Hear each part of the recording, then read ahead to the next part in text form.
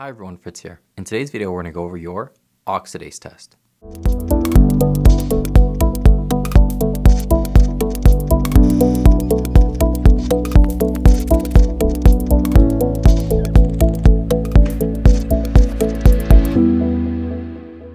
Your oxidase test is a fairly simple lab that takes only a few minutes.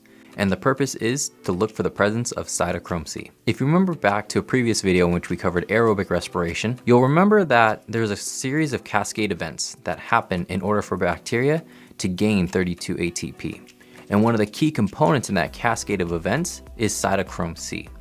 Without it, there's no way that the bacteria can transfer enough electrons to generate that much ATP. And the way that we're going to look for the presence of cytochrome C is by swabbing the bacteria onto a cotton swab from a TSA plate. Then we're going to add oxidase reagent directly onto that cotton swab and wait to see if there's a color change.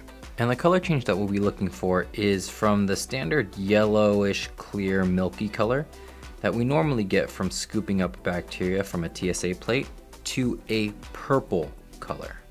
And if we do have this color change from yellow to purple, that is indicative of a positive result, meaning that our bacteria that we just swabbed does have cytochrome C present. And from that we can infer that this bacteria that we picked up is either an aerobe, a microaerobe, or a facultative anaerobe. And here's some additional questions that you can expect on test day.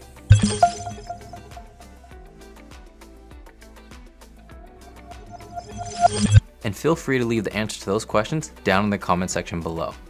And leave any questions that you have there as well. And don't forget to check the description for additional study materials.